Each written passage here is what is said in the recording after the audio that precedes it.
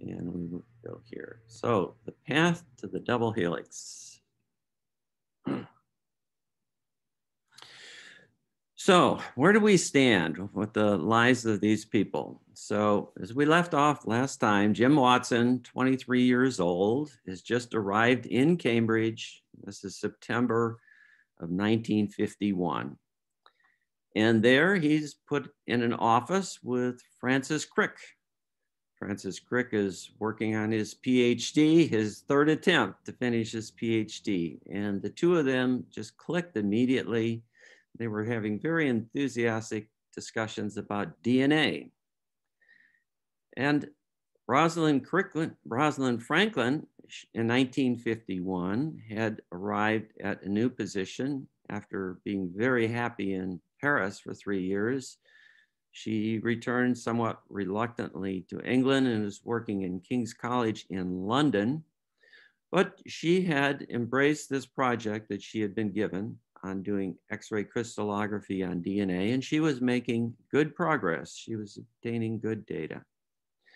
And we have the fourth member of the group here who plays a key part in this story, Maurice Wilkins.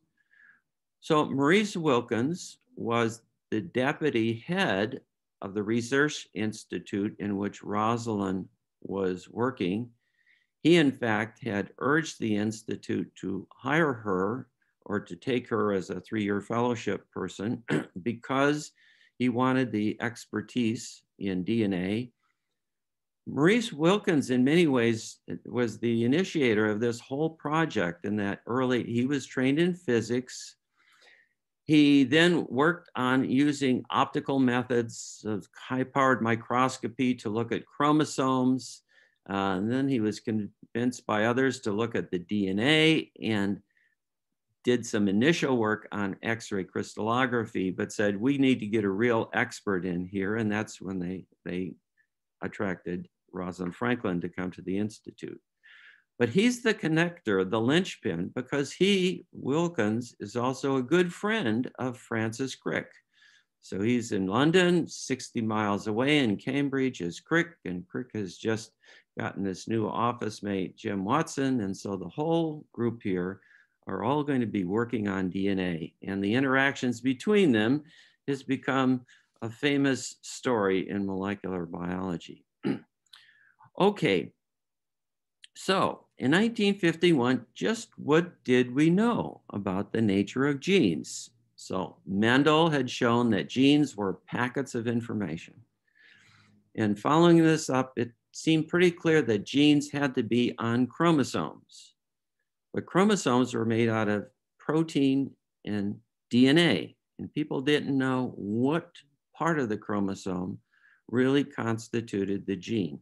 Now, an important experiment that had been done several years earlier was done by this man, sort of at the end of his career. This is Oswald Avery, and he was working at Rockefeller University, and he was interested in this question of, is it the DNA or is it the protein that make up the genes that carry the genetic information?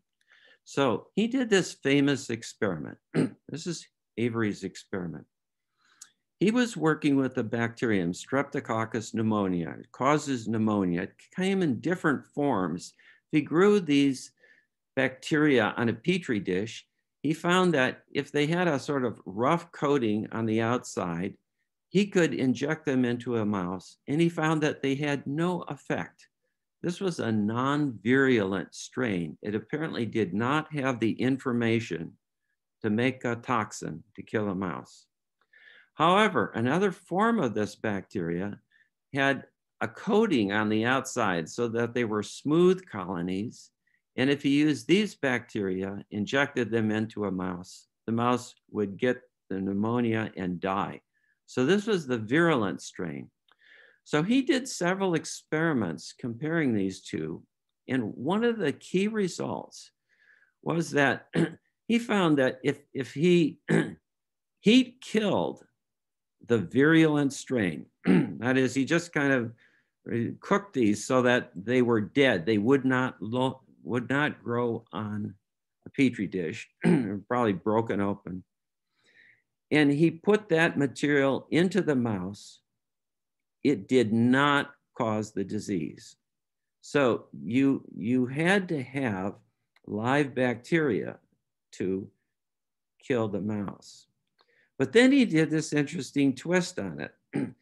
He took the type of bacteria that were not virulent and he mixed them with the dead bacteria that were virulent. And it was a test of whether some molecules in the dead virulent one could be taken up by the live one, and that these molecules would pass on the genetic information for virulence.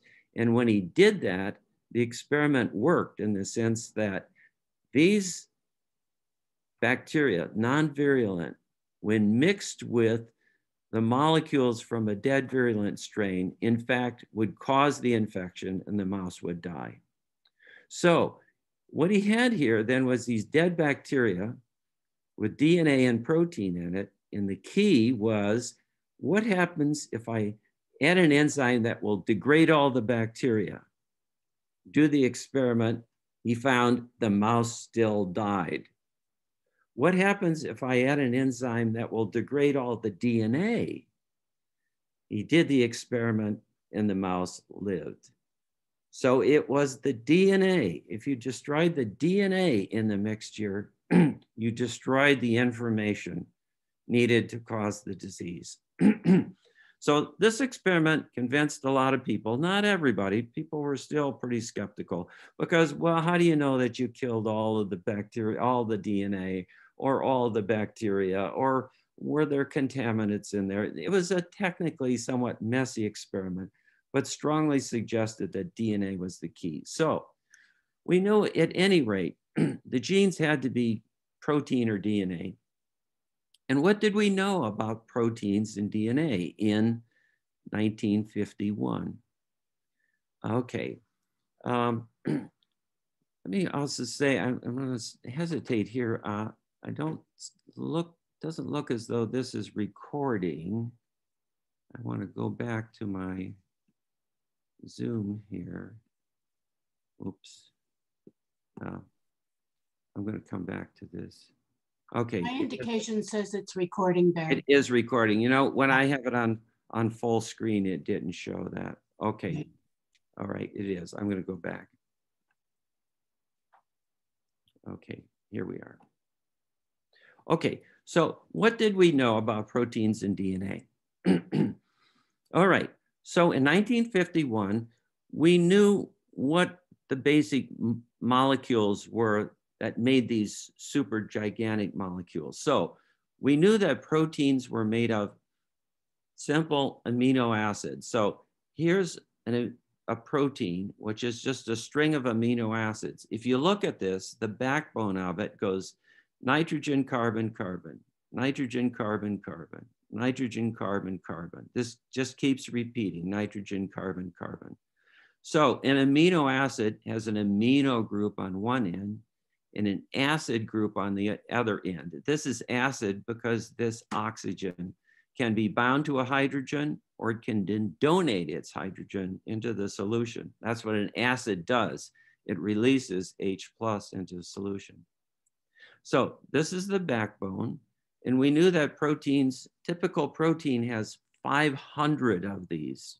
Big proteins can have 10,000 of these amino acids. And it's complicated because the amino acids came in 20 different varieties. So if we look here, on the middle, we got nitrogen, carbon, carbon. On the middle, we could have an attachment of a group of atoms like this, or this one has sulfur in it, or this one has a ring in it. This one has a hydroxyl group at the end. And so they vary whether they're plus charge or minus charge or uncharged. So clearly a highly complex protein, a highly complex molecule. And we didn't know how this long chain folded up. So we knew just that what you had is these 500 amino acids in a row, and somehow they went loop to loop around and you got this long chain and it folded up on itself. But beyond that, it was really not understood what the details were. And with DNA, it was somewhat the same story. So in 1951, we knew what the main components were. There was sugar and phosphates, and they alternated: sugar, phosphate, sugar, phosphate, sugar, phosphate. And then there were these bases, these nitrogenous bases. So every sugar had a base attached to it. Now, the DNA was simpler than protein in that, whereas protein had 20 different kinds of these side chains, DNA only had 4: A, C, G, and either T or U. This is RNA actually here. So let me show you just a little bit more of the detail of what we knew about DNA. So we knew that the building block, basic building block, was a phosphate, a sugar, and a base. And they were strung together in what we called the sugar phosphate backbone.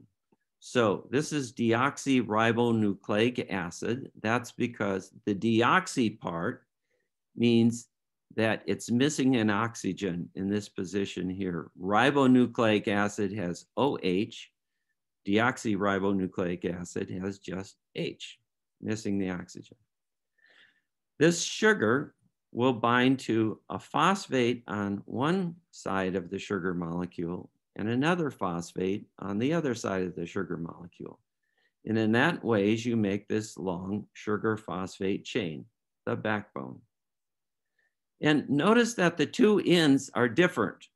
This end either has a phosphate on it, or this would be the exposed end. The other end typically has no phosphate on it, and another part of the sugar is the exposed end. So there's a definite sidedness to this. We call this the 5' end and the 3' end. But the important thing is, it's not, if you flip a single chain upside down, the end of it will be chemically different. And then the final part of it is, as I said before, each sugar has attached these nitrogenous bases, and the A's and G's have 2 rings in them, and the C's and T's. So it was known that these long chains were huge. Chromosomes would have more than 10,000 of these. In fact, a chromosome could have 1,000,000 of these, one exceedingly long, thin molecule. And so the challenge was to understand, how in the world is this folded up to make some kind of higher order structure? And it just wasn't known. So how would we go about doing this? There are two key questions that people really wanted the answer to. How could DNA or protein contain information? How could they contain the hereditary information? And secondly, how could it be inherited? How could it be so faithfully replicated generation after generation, every time a cell divides? So there were 2 approaches to how to do this. And Watson and Crick discussed this. How could we solve the structure of DNA? And one idea was, we could build models based on the known structure of the parts. If we knew, if these were stiff in some ways, that they bound to each other at some precise angle, we could build a model. However, a lot of these parts could flop around and were very flexible. So that was a problem. The other really hard way to do it, but the only real good way to do it, was to do X-ray crystallography. And I'm going to talk to you just a little bit about that in just a few minutes. Now, the protein one was where the first real progress was made. And it was made by this man, Linus Pauling. He was at Caltech.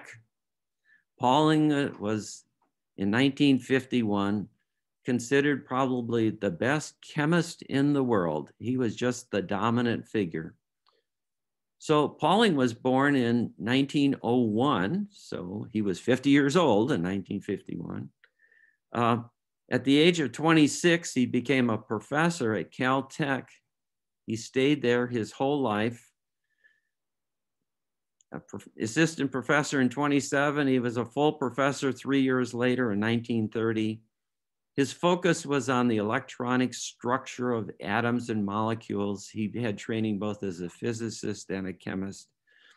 And in 1940, when he was only 39 years old, he started a famous book called The Nature of the Chemical Bond.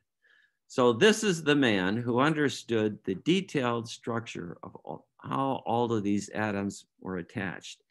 And just by knowing what amino acids look like, and by examining how that repeating nitrogen, carbon, carbon, nitrogen, carbon, carbon, how that must go together. And he predicted it would be a rather stiff, predictable structure. He was able to build a model that represented the core, a part of the structure of proteins. And this was called the alpha helix, not to be confused with the double helix in DNA. This is in protein, the alpha helical structure. And I'll show you this is a picture of showing that here's this backbone where you have carbon, carbon, nitrogen, carbon, carbon, nitrogen, carbon, carbon, nitrogen, and it just repeats all the way around and forms this spiral, and it's stabilized by the fact that this oxygen here will bind another part of the chain above it and form a weak bond. And all of these are weak bonds that hold the whole thing together. This was really all built from simply knowing the detailed angles and stiffness of all the component atoms. So in 1951, sort of just a few months before Watson arrived in Cambridge, Pauling had published the structure, this core structure of proteins. He didn't have any good X-ray data, as I said. He built it by this rigorous analysis of molecule lengths, sizes, angles. And the people in Cambridge at the Cavendish lab were actually rather devastated when Pauling came out with this, because the Cavendish lab was focused on protein structure. They really wanted to get there first, and now Pauling had beaten them. And so when Watson and Crick started talking about building a model of DNA, they were supportive. They kind of lost the primacy of finding the structure for protein, but maybe they could still get it for DNA. But in order to do that, they couldn't just use the models themselves. They needed some X-ray data. And so let's talk just a little bit about what X-ray crystallography is. Now, this is really a complicated, technically difficult procedure. And I'm going to give you a very just overview, cartoon view of it. Basically, as I'd said before, that the man who was the director of the Cavendish lab at Cambridge, Sir Lawrence Bragg, had been one of the inventors of X-ray crystallography. The way it worked is that if you had a molecule that you could crystallize, and it's important to know that they're not looking at a single molecule. What you do is you get tens of thousands, hundreds of thousands of molecules to pack together in an orderly fashion to form a crystal. And when this was initially done, this was done with things like sugar and sodium chloride and salt, simple molecules. If you then shine an X-ray through that crystal, that array of all of these ordered packed molecules, the holes in the crystal will diffract the X-rays, and you put a piece of photographic film there, and you'll get spots where the light comes through. You can kind of think of putting a flashlight through a piece of screen, and what you'll get is you'll get light parts and shadow parts, and it'll form a sort of a rectangular matrix.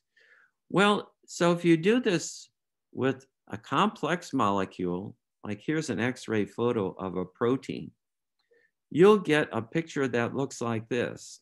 And for proteins, you will get thousands of spots. And this is an unusual one in that it's so orderly, but the spots will be of various intensities and the pattern will be different. And at this point, it becomes a very complicated mathematical problem to work back from how is this pattern of spots generated by some regular arrangement of atoms in this crystal of the molecule you're looking at. I mean, that's as far as I'm going to go to say it really depends on two things. One, you need your molecule initially to pack into an orderly array when you put thousands of them together. And secondly, you need to be able to go from this pattern of spots to a structure. And that is a very difficult procedure. In 1951, they had no computers to help them do the mathematics. And it was daunting, something that was taking literally a decade to do for the simplest proteins. Okay, so I'm going to get out of this for the moment. Whoops, I'm hitting the wrong button here. Okay. All right, and let me just pause briefly here if there are any questions, because this we're going to kind of go back to the story a bit more, but I wanted to give you that sense of chemically what we knew, and the point being we didn't know very much, and it was a real daunting technical challenge to figure out what was the structure of DNA. Any questions at this point? Okay, so let me move on here then. All right, so other people had been working on this problem. So as I said, Wilkins started this rather early, looking at chromosomes, and then he decided to start looking at DNA. There was one man in Norway who just worked on fibrous proteins, and he knew that DNA was supposed to be this long, thin molecule. And he had done some nice work looking at what the sugar phosphate backbone was. He didn't know how the whole molecule would work together, where these bases were, but just by saying, if you got a sugar attached to a phosphate, to a sugar, to a phosphate, can I show what sort of structure that might have? And so there was a good model out there for the sugar phosphate backbone. One of the obstacles was having good DNA to work with. I mean, if DNA is 1 million base pairs long, this long, thin fragment, isn't it going to break apart? And the answer is yes, it breaks apart real easily when you smash open the cells and you try and isolate it. Maurice Wilkins had fortunately gotten some excellent DNA from a Swiss biochemist. This Swiss biochemist worked on how you open the cells gently and then remove all the contaminants. And he felt DNA was really important enough that he made a lot of it and gave it to a few labs around the world saying, I'm good at making this stuff. You guys figure out what the structure is. So Wilkins had some of this good DNA. So Wilkins and his student, his name was Ryan Gosling, had done some early experiments trying to sort of slowly remove the water from DNA. And what they got was some not very good X-ray pictures, but they showed that the DNA molecules had somehow packed together in an orderly manner, and they were actually getting discrete spots. Now, he had reported this at a meeting earlier in Italy. Watson had been at that meeting because he knew there was going to be a little information. And that is, in fact, what drove Watson to go to Cambridge, say, hey, DNA might be approachable. We might be able to do X-ray crystallography, and I need to learn how to do that. So off he went to Cambridge to work for Sir Lawrence Bragg and Perutz and the famous X-ray crystallographers there. So, and now we knew that the person Wilkins had given the good DNA to was Rosalind Franklin. And so she was down at King's College and she was getting some good pictures, better than the ones that Wilkins had got in his preliminary experiments. So what was happening with Wilkins down at King's College? It's kind of the key place where things were happening on determining the DNA structure. So she had a 3-year fellowship. She arrived in January of 51. The first thing she did is she had some money to get a new X-ray camera and a sample holder.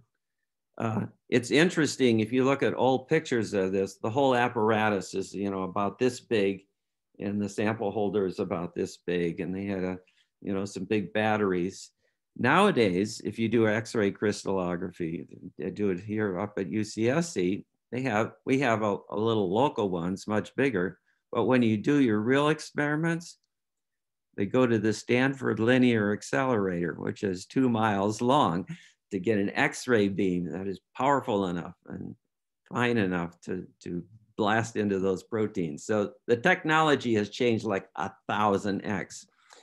But Rosalind had a good camera at the time, a chamber in which she could put her sample in a closed space, and she could control the oxygen and the water and everything that was inside this chamber. So she had enough experience to know how to manipulate the salt, the humidity, and thus she could sort of slowly dry out the fiber and watch it as the chains packed together and started to form a somewhat crystalline array that then she could do X-rays.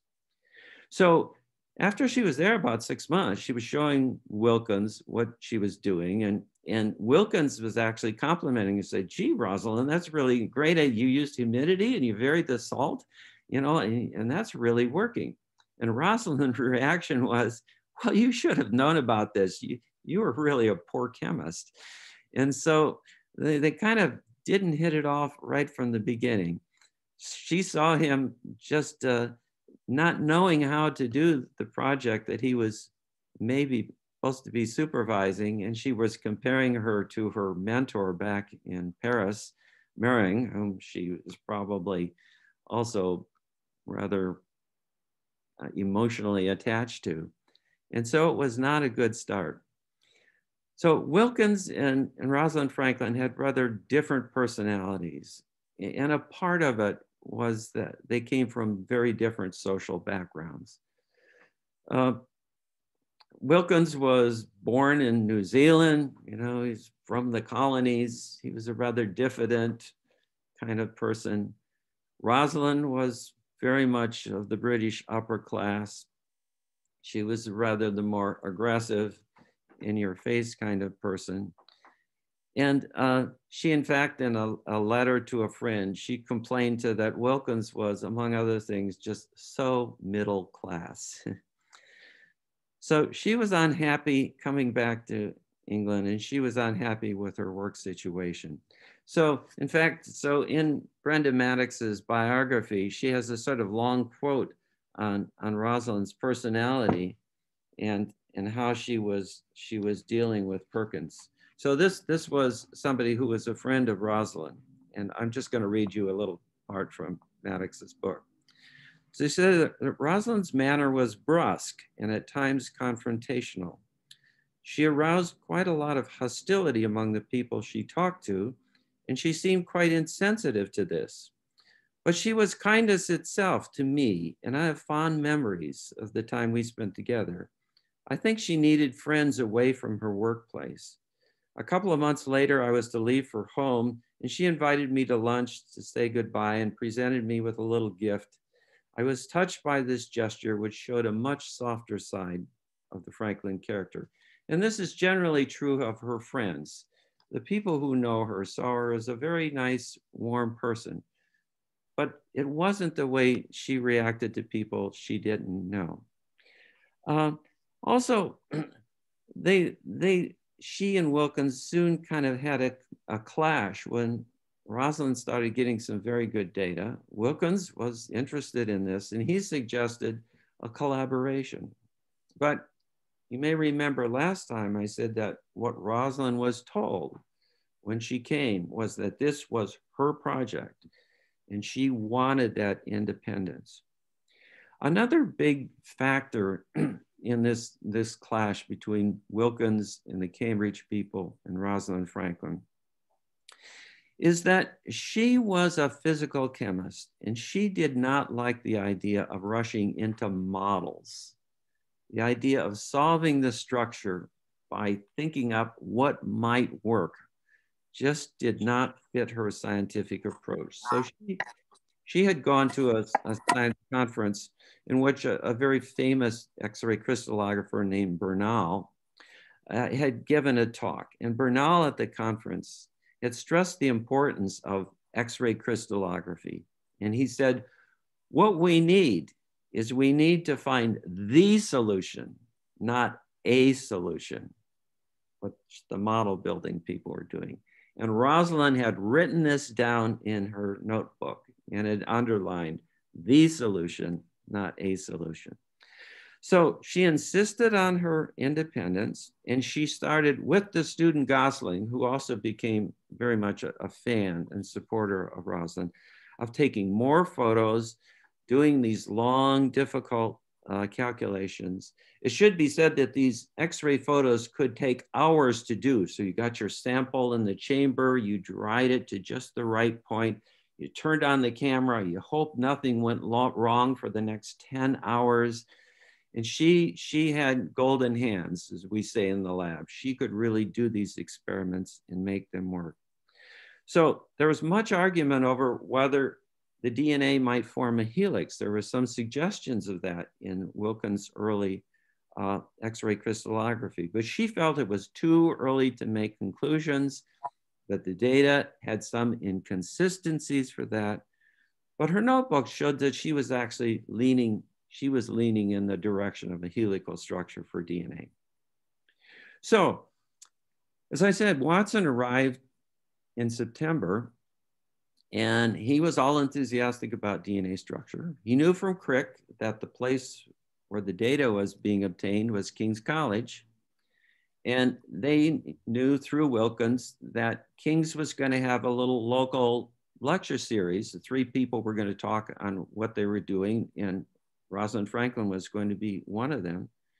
So Jim Watson took the train, went down to London, and went to listen to Rosalind's report on what she was doing. And there were about 15 people in the room. He didn't talk to her at all. I don't think she knew he was there. But it's interesting to hear what he had to say. And it shows that now I'm turning to Watson's account of this. This is the double helix, his first encounter with Rosalind Franklin. And it shows the two aspects of this. There was the science, and then there was the personality. Remember, the guy's 23 years old also. So what he said is that he arrived and said that Rosalind spoke to an audience of about 15 in a quick, nervous style that suited the unornamented old lecture hall in which we were seated. There was not a trace of warmth or frivolity in her words, and yet I could not regard her as totally uninteresting. Momentarily, I wondered how she would look if she took off her glasses. It did something novel with her hair. Then, however, my main concern was her description of the crystalline X-ray diffraction pattern. So the point is that in Watson's book, The Double Helix, there continues to be a lot of this. His book is largely half about the DNA, half about looking for pretty girls, a fair amount of comments on the attractiveness of Rosalind Franklin. And it has somewhat tainted this story. And in the next lecture, not so much today, I'm going to focus more on the science. We're going to return to this, especially when we talk about the publication of this book, The Double Helix. So anyway, what he saw is that Rosalind was getting really good pictures, and she showed some pictures that showed DNA was forming some sort of regular crystalline array, and he was much impressed with it. After the seminar, because he knew Crick and Crick knew Wilkins, he and Wilkins went out to dinner, and Wilkins told him more of where they stood at King's. Wilkins told him about his clash with Rosalind Franklin and how this was becoming difficult for him. It should be said, Wilkins was also going through a difficult time in his marriage at this point, which may have come to play into it. So Watson found out a lot of what was happening, and especially he had seen kind of the most recent data that Rosalind Franklin had. So the next morning, he and Francis Crick took a train ride to go to Oxford to talk to the crystallographers and people there about what was known about the structure of DNA and its component molecules. They were hot on to making a molecule, solving this the same way Pauling had done, without doing any crystallography, but just doing it in their head. So Watson told Crick what he'd heard at Rosalind's talk. Now, he had not taken any notes, which Crick criticized him for, and he wasn't quite sure he remembered it all correctly. Especially a key part of this was as you dried out the crystal, how much water was left there. Water is an important part of the structure of these biological molecules. Remember, 70% of our body is water, and those are molecules that are stuck to our proteins in our DNA. But from what Crick heard, he, like Watson, was convinced that the data were there to eliminate most of the possibilities and confine it just to a few possible structures.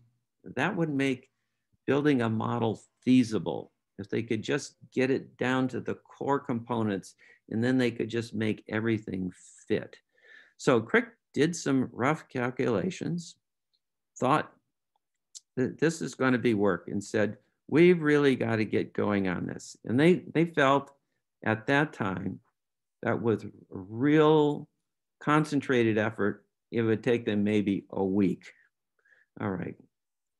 Being young is really good sometimes. All right. So they had, when they got back to Cambridge, they convinced their bosses, the senior professors, that they were going to work on this. They wanted the Cambridge labs to make models of the sugar phosphate, the bases, to the precise shape and size that they knew these molecules should be. And then they could play with them and see if there were specific arrangements that had to be done to put together a 3D structure. All right. And they used a sugar phosphate backbone that had already been worked out. And within a few days, they had a model for DNA. And it was a helix model because that had been suggested to Watson and Crick from the pictures that Rosalind Franklin had shown. So this model had 3 helices in the backbone. So they took the sugar phosphate backbone and packed it all in the center of the molecule. And then they had the bases sticking out on the outside because then they didn't have to deal with them in their model.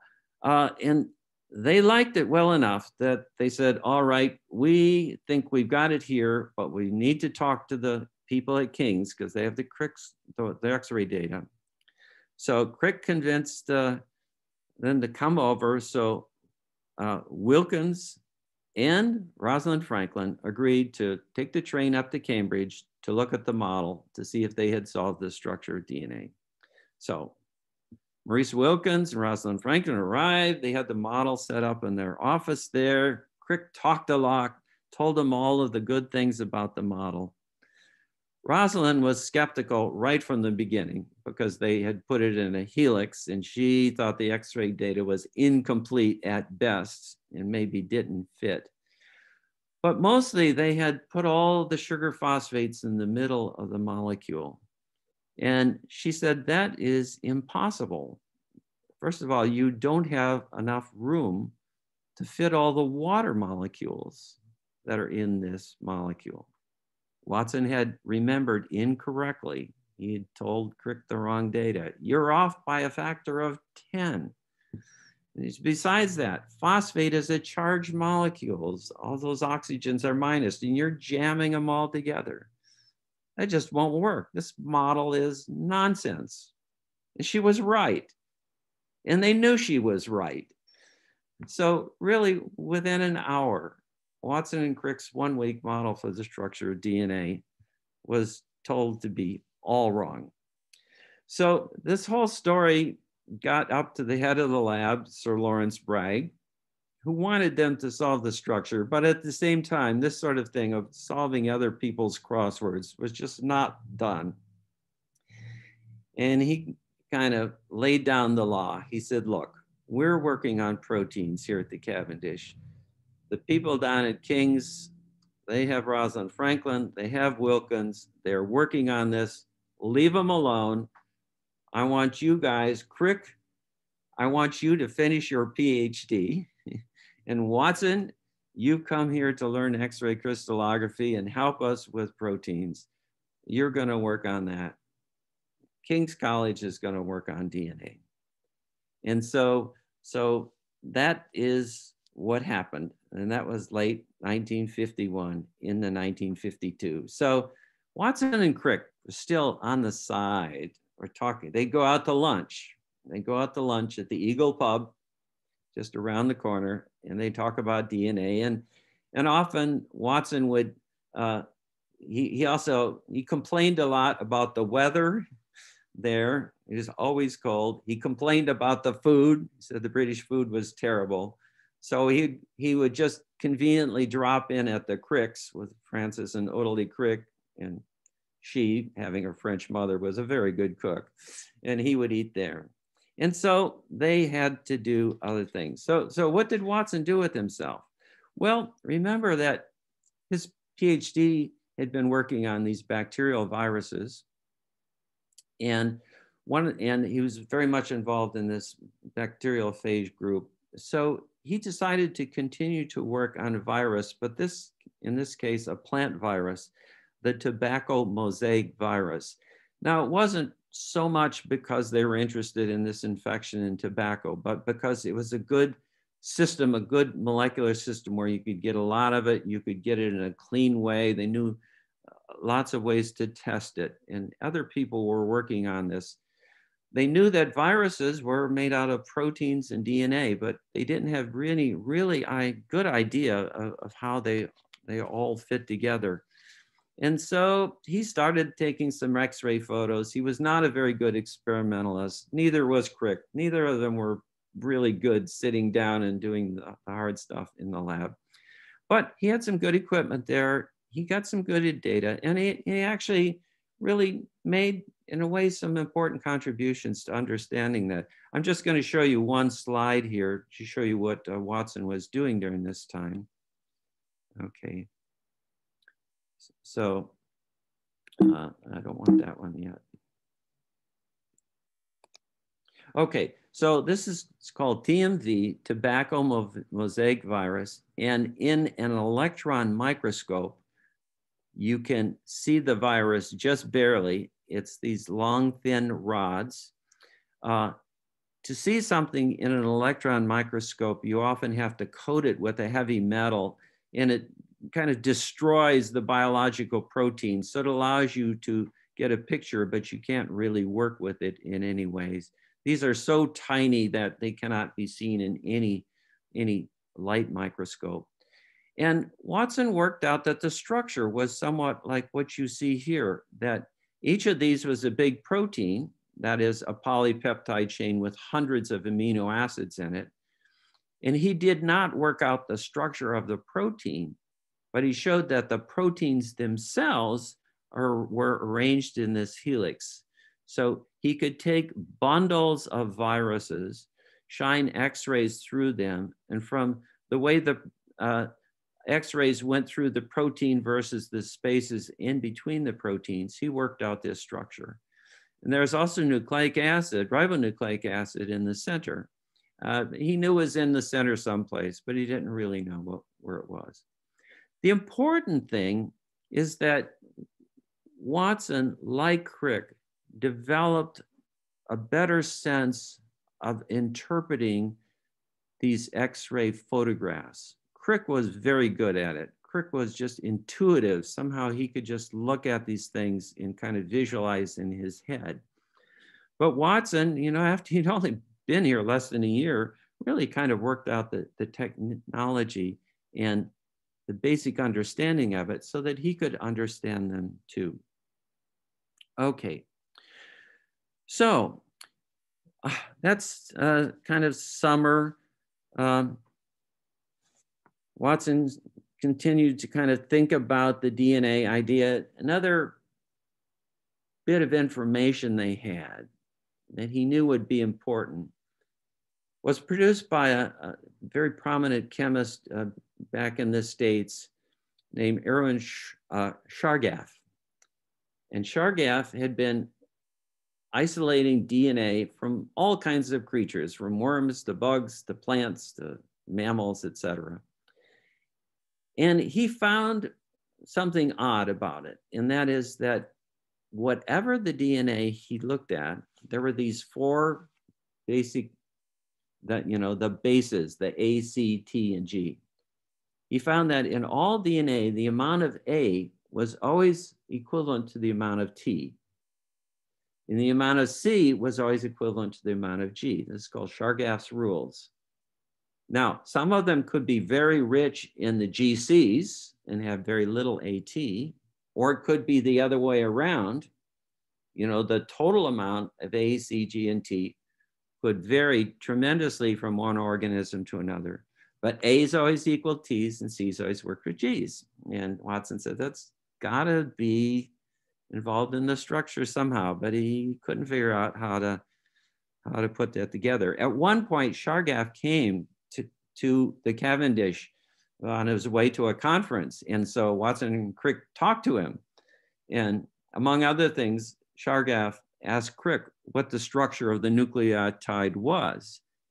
And Crick couldn't tell him. And Chargaff said, these are just two incompetent young people. They don't know what they're doing. He was very, very unhappy with them and never really dealt with them. Just thought they were basically physicists or bird watchers playing around in fields they knew nothing about. All right. So among other things, that summer, Watson went to more conferences. They were very good about trying to find out what was going on around the world.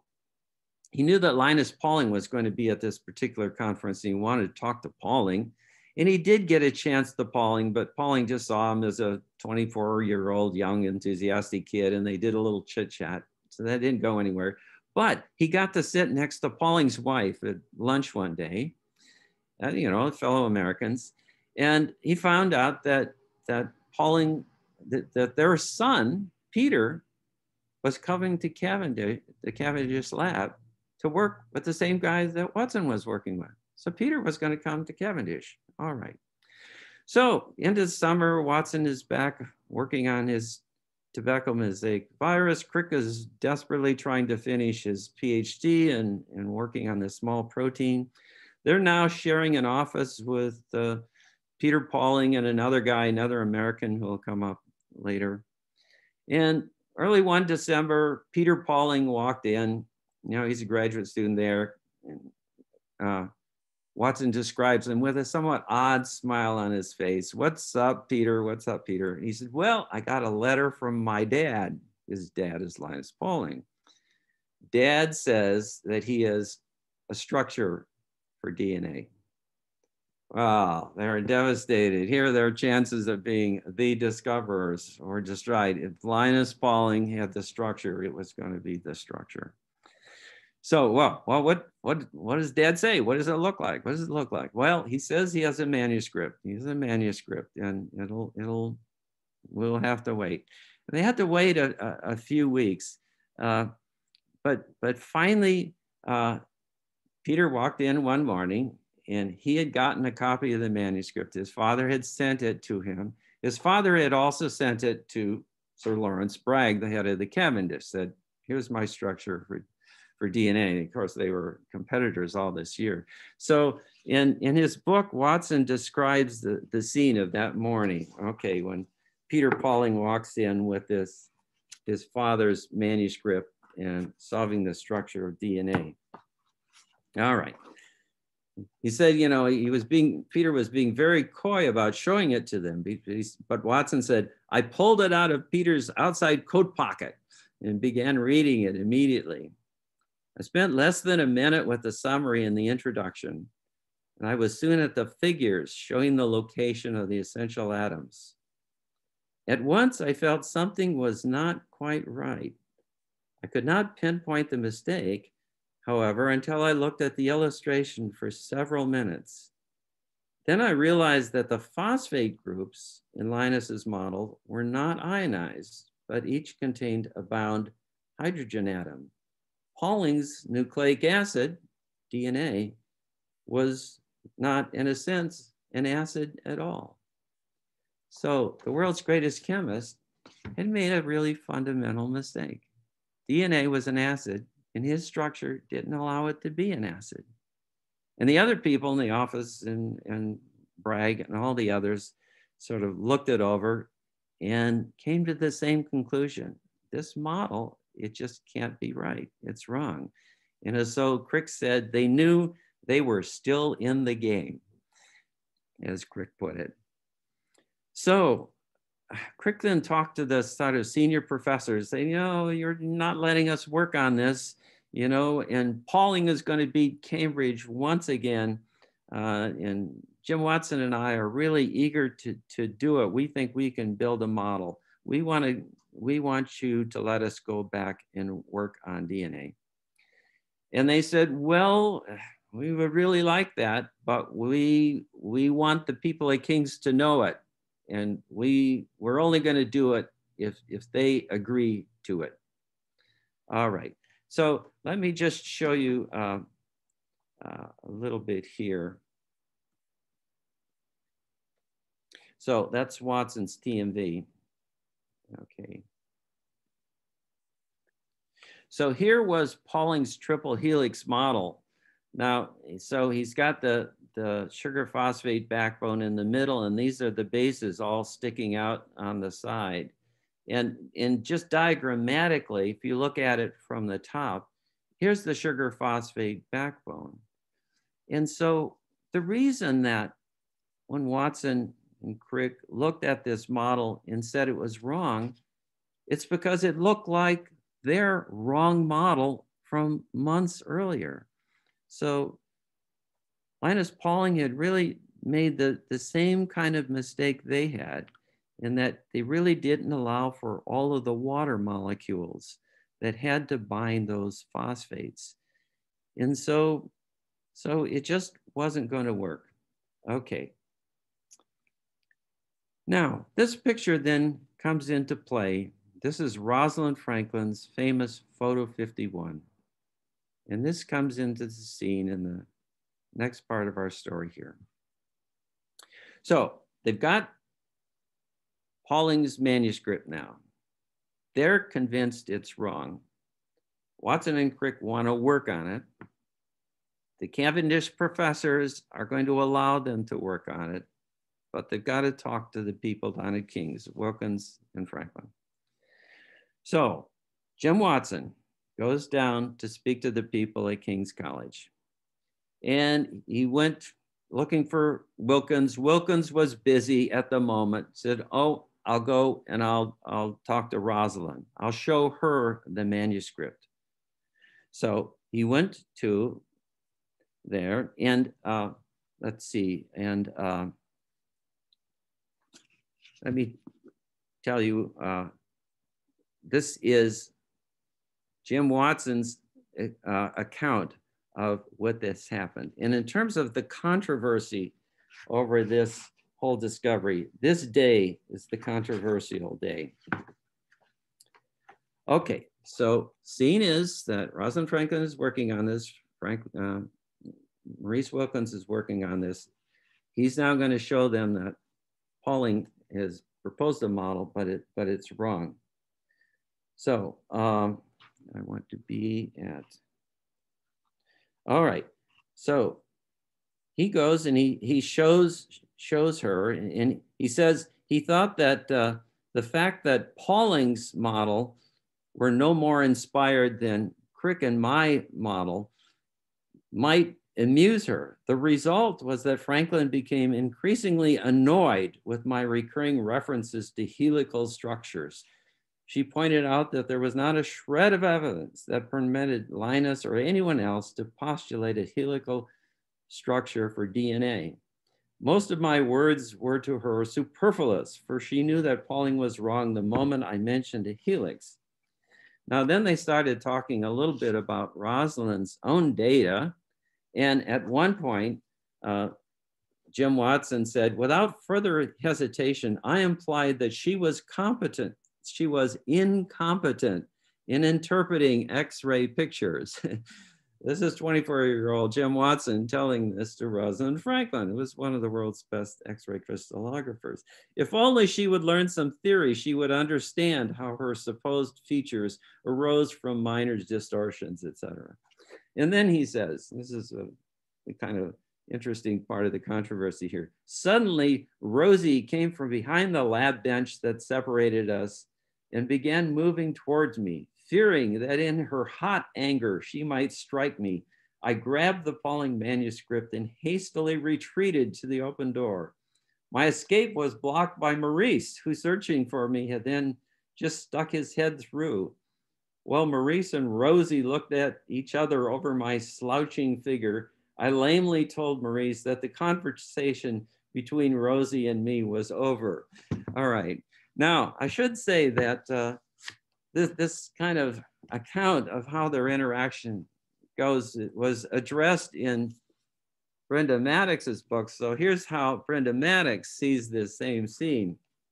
Okay.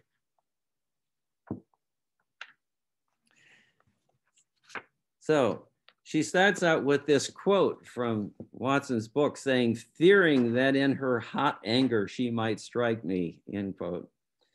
The patent absurdity of this remark has caused much scorn. Rosalind was of slim build and medium height, Watson a stringy 6 feet plus, but the male fear of the female has always been absurd, the stronger afraid of the weaker, but no less real for that. All right. To dismiss it is to dismiss the lowly lady, the wicked witch of the West, and all the other guises for whatever the male resents and recoils from in the female. Anyway, Maddox was not happy about the way Watson recounted the whole story. But the real controversy was the next step. So he's had this very strained conversation with Rosalind. Now he's found Maurice Wilkins. They go back to Wilkins' office and he says, Maurice, here's the Pauling manuscript. We think they're wrong. We want to work on this. And Wilkins' approach was that he was very open about what King's was doing. He basically showed Watson kind of all of their data, including all of Rosalind Franklin's data. And it is there that Watkins saw this famous photo 51, which was a really good, clear, structured picture showing some real clues as to what form DNA might be in. And he told her, Wilkins told Watson, is what I want to say, that in fact, Rosalind had found this new form of DNA, one that was highly hydrated, long and thin, very ordered, the form that in fact DNA forms in cells. And he showed the picture that she had taken of that form. So Watson's quote in the book, he said, the instant I saw the picture, my mouth fell open and my pulse began to race.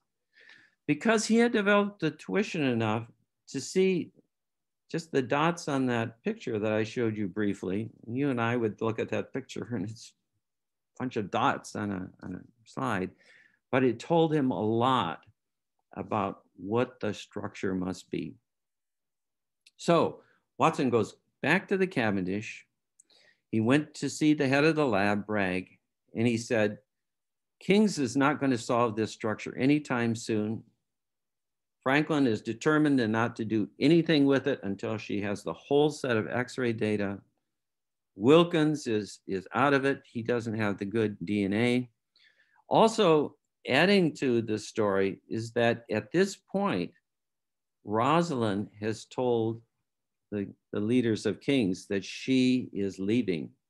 She has found another position more suitable to her, and she's going to leave in really just a couple of months. So she is leaving the DNA project.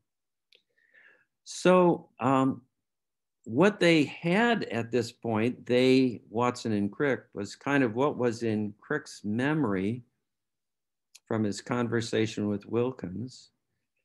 They asked around a little bit, and the senior professors there said, you know, we're all part of the Medical Research Council, and we have to do an annual report. King's did a report very recently, and we have that report. It's not a confidential report, but it has in here a summary of what Rosalind Franklin's been doing. And so they showed that to Watson and Crick, and that was another key set of data too. Now often if you've read this story, and I was confused by this too, that's where they saw this famous photo. That turns out to be wrong.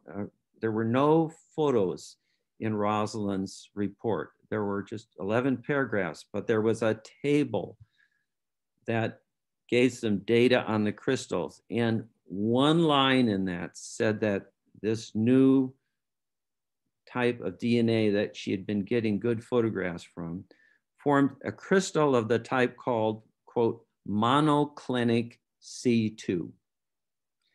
And Crick just saw that, and having this tuition said, I know what that means.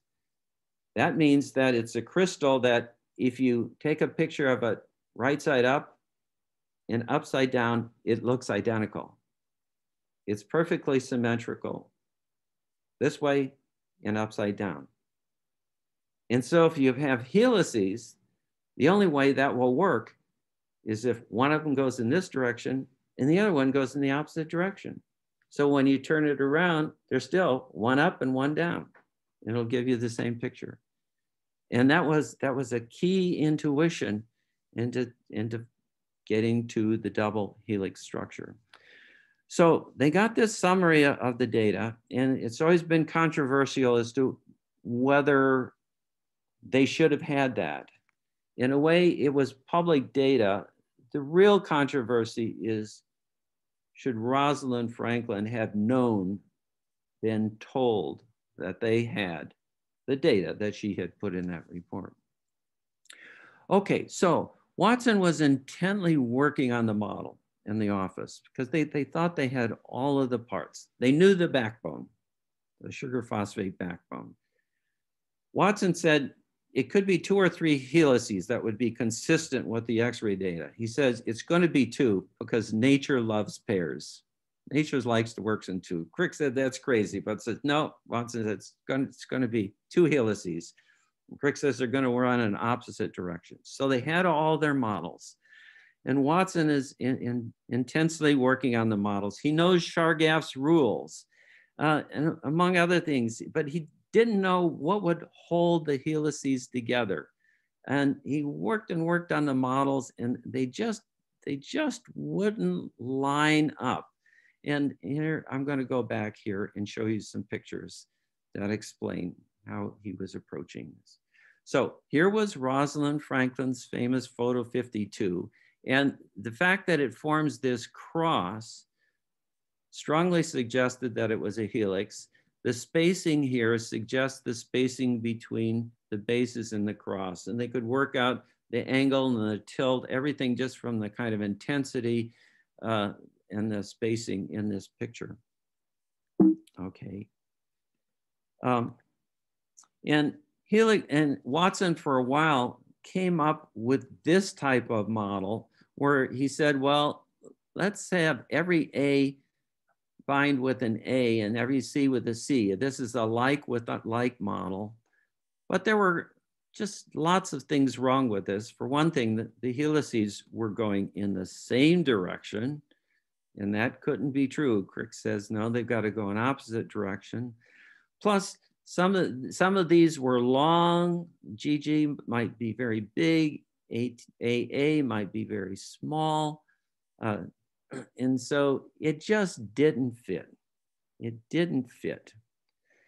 So while he's struggling with this in the office where all these guys have their desks,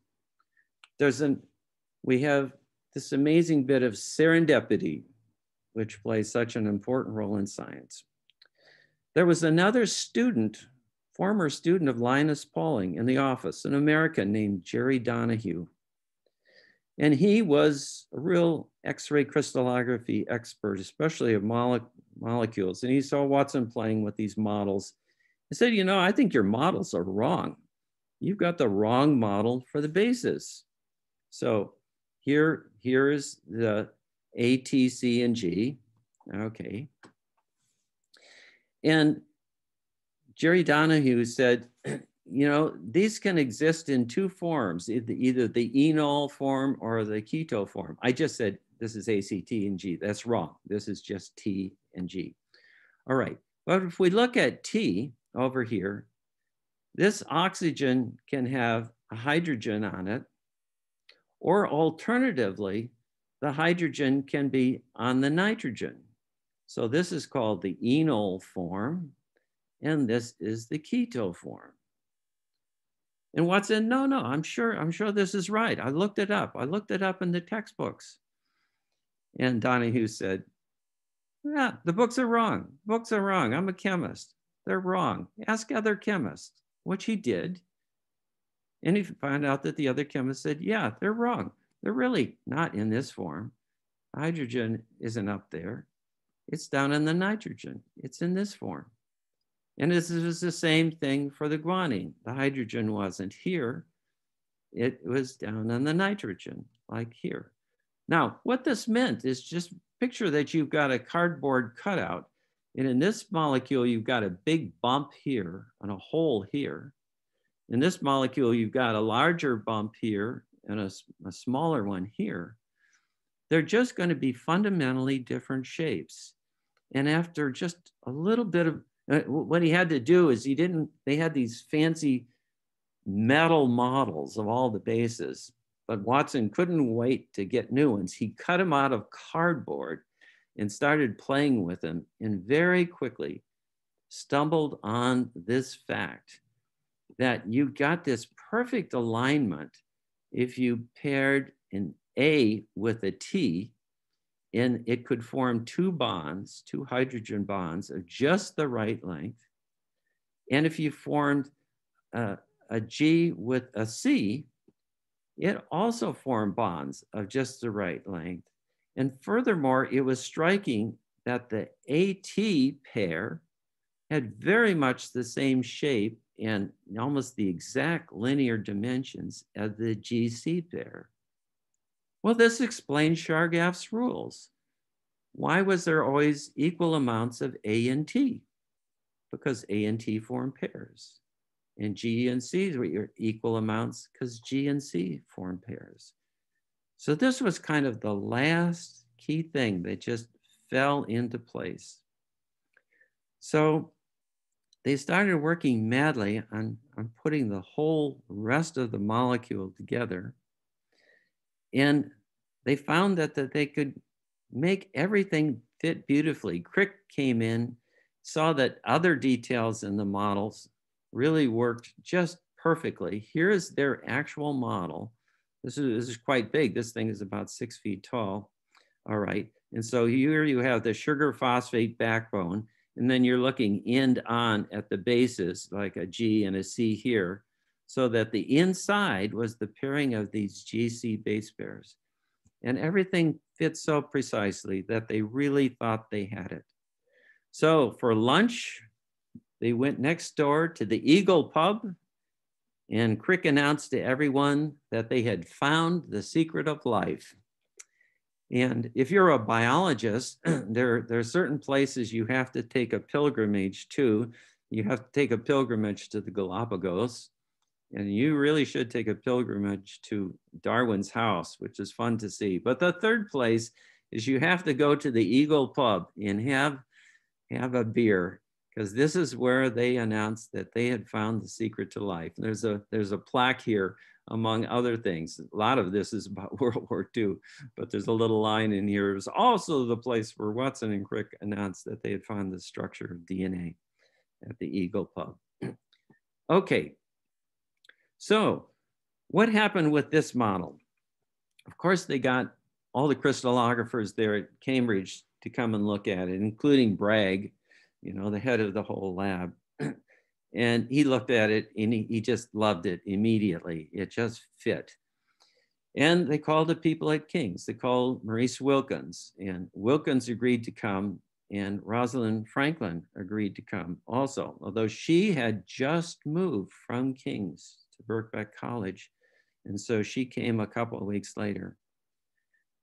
And Watson describes Rosalind coming to look at the model, and he was standing there saying, "Oh, I just know she's going to find something wrong with this. I hope we got it right."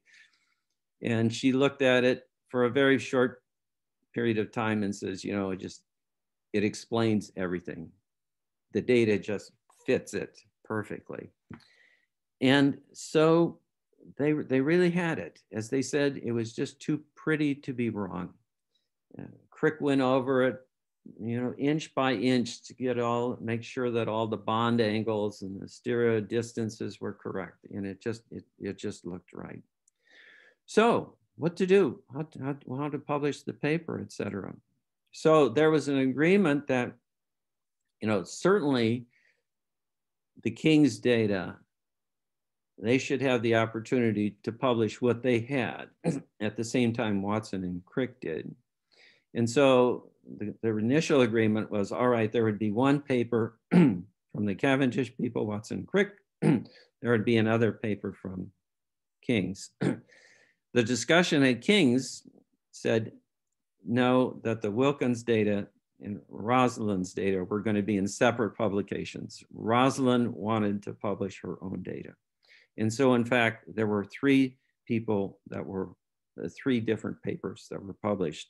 So Bragg, of course, had connections with Nature. Nature is kind of the big journal. And Watson describes his sister Elizabeth coming in and actually being the typist on the weekend, typing up the final version of the paper. It was submitted in the 1st of April in 1953 and appeared in print really just a few weeks later. So let me show you this famous paper. This famous paper was barely 1 page long. Here it is, April 25th, 1953, in Nature, the molecular structure of nucleic acids, a structure for deoxyribonucleic acid. And they explain the kind of structure. They give the famous double helix with the backbone on the inside and the bases on the outside and the bases on the inside.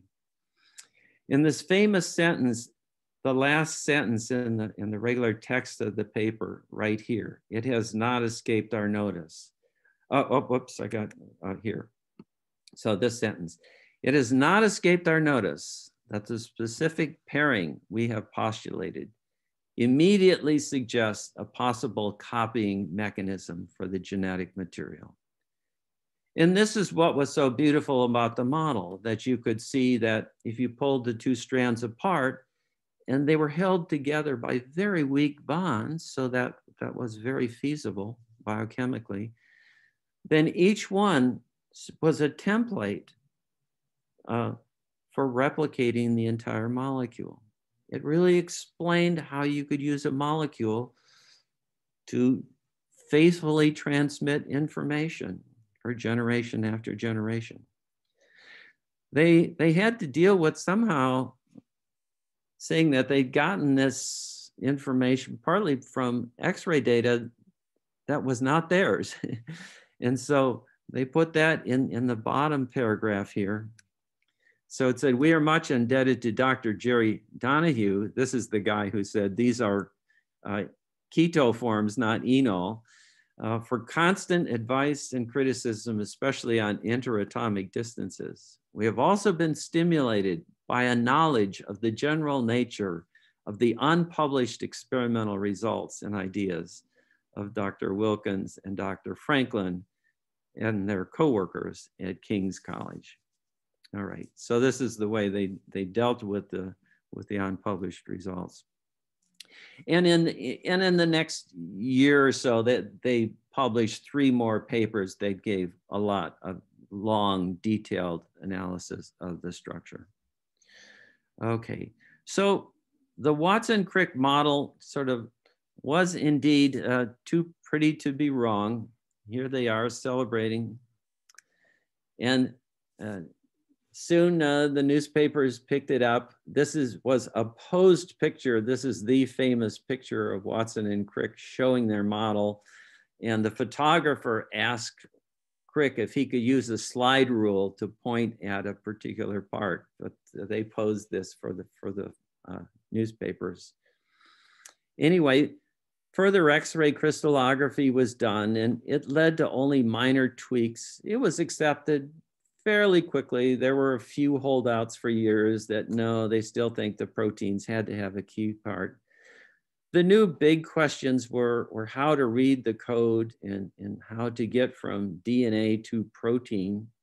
There's some ideas that maybe DNA served as like a giant super enzyme. They had no idea of what the next steps were.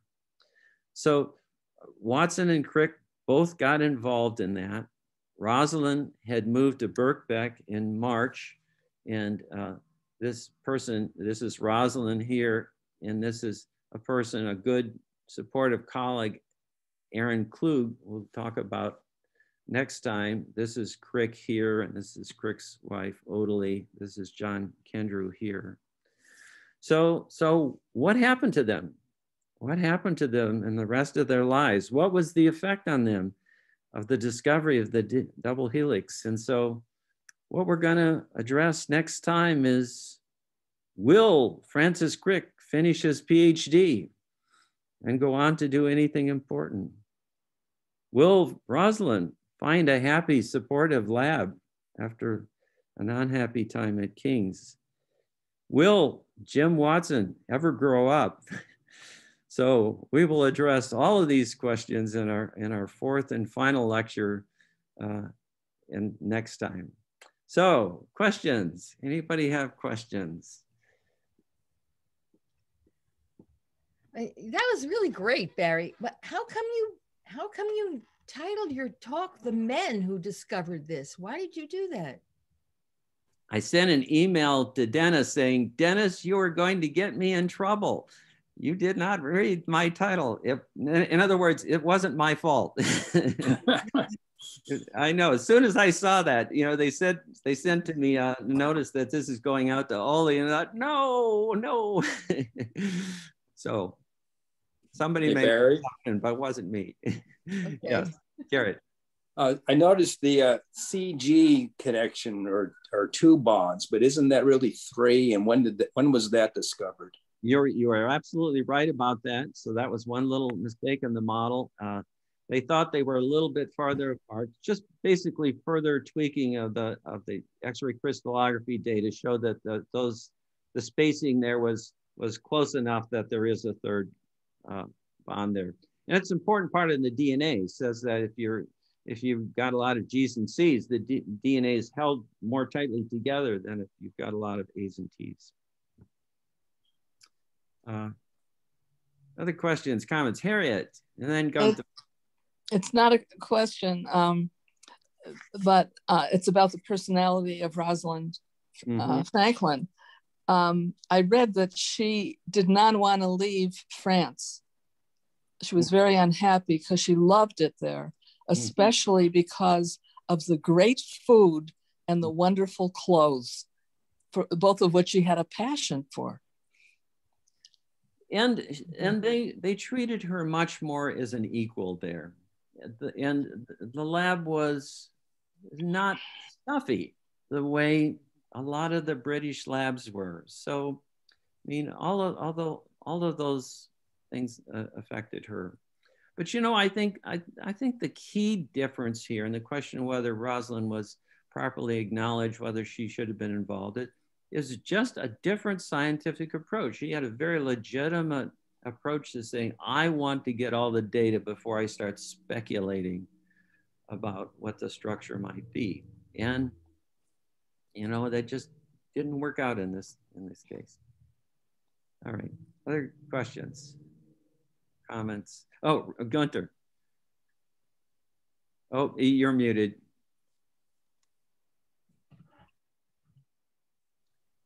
first let me say thank you. I was really re-inspired by chemistry. You know, when in high school, I had a bad professor, I guess, you know, and I passed. I had other good grades, and I de-emphasized chemistry. But thank you so much.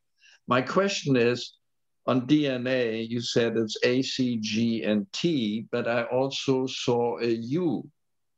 So what is a U there? It's the difference between DNA and RNA. So, okay. it's just that RNA does not use the T. It uses a structurally very similar molecule, the U, but that only shows up in RNA. Yeah. And every once in a while, I was fishing out a picture for nucleic acid structure, and I hadn't noticed that it was RNA instead of DNA. Yeah. Yeah. Okay. Well, and then I hope you will come for the last one, because there's actually lots of interesting things to hear about. These people led very interesting lives, went in very, very different directions to some extent. So we will finish